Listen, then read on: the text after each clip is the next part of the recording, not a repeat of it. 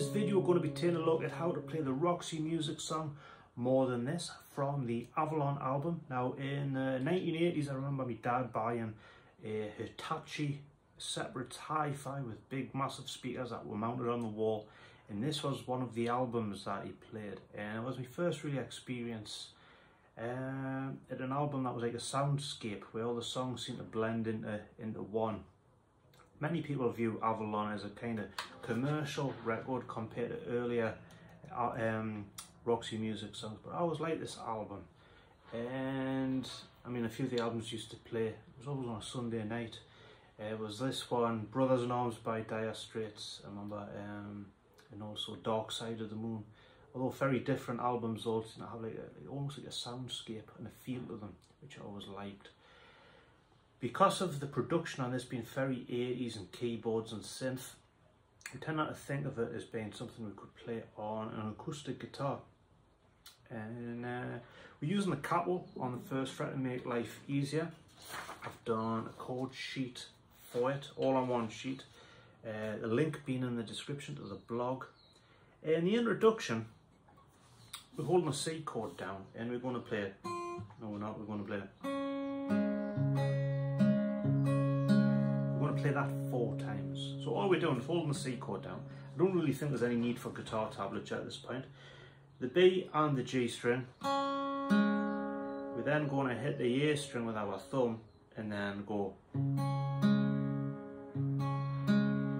So do that 4 times. So we've got all together we should have.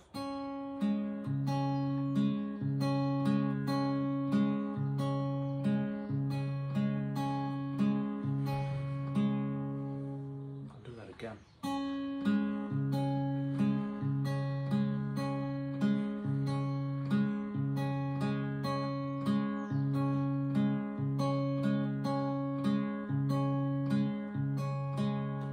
That's our introduction, if you so wish to have one.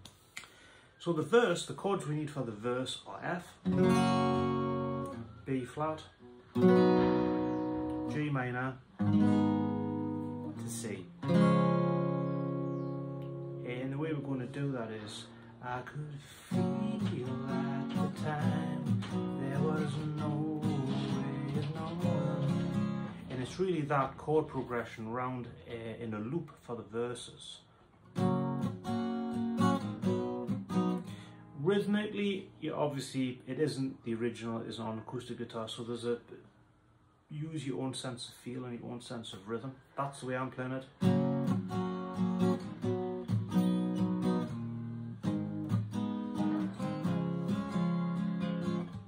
So what I've got is, I could feel at the time there was no way of knowing, falling leaves in the night, who can say that they're blowing as free as the wind, hopefully learning why the sea on the tide has no way of turning. Keep it on C.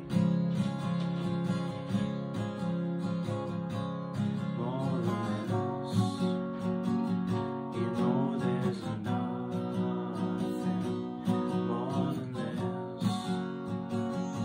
Tell me one thing more than this. There's nothing.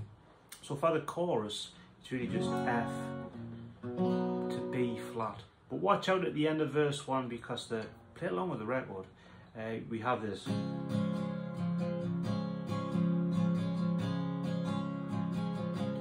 More than that, leading into it. So watch out for that. But it's something it's pretty straightforward.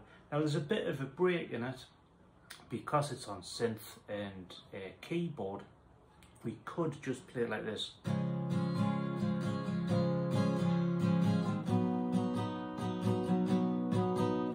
So if we're doing it like a buskers version, that would sound a bit boring.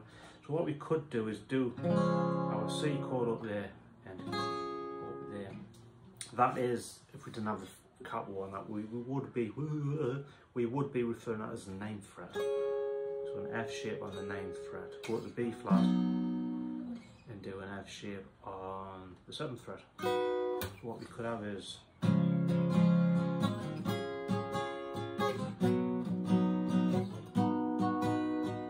which I think sounds a bit more fuller, but that's obviously a choice for you to be able to make. But it does sound, to me, it just sound better. Then we have verse 2, exactly the same chord progression as verse 1. It was fun for a while, there was no way of knowing, like a dream in the night. You can't say where we're going, no care in the world. Maybe we're running by the sea on the tide. There's no way of turning more than this. You know there is nothing more than this. Tell me one thing more than this. There is nothing. Then we have that break again.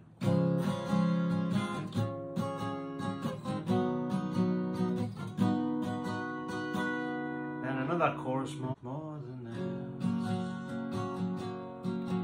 Nothing more than this.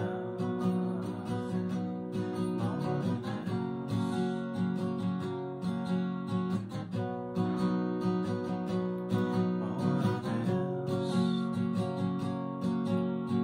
Nothing. So that is, it's a kind of a chorus, but it's almost like the beginning of a guitar solo about to happen with a bit of singing. If you notice with the choruses, every time Brian Ferry sings it, lyrically it's not exactly the same. There's, you know, there is nothing, and sometimes he says that there's nothing. So if you want to be pedantic and totally accurate, watch out for that. We then have that break again.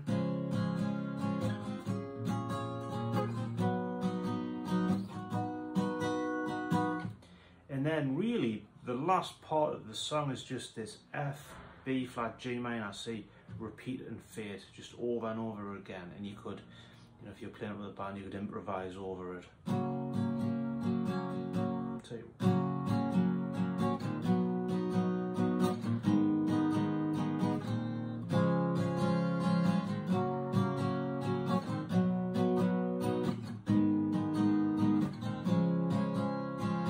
So, as always, thank you for watching, and I hope that helps you be able to play Roxy musics more than this.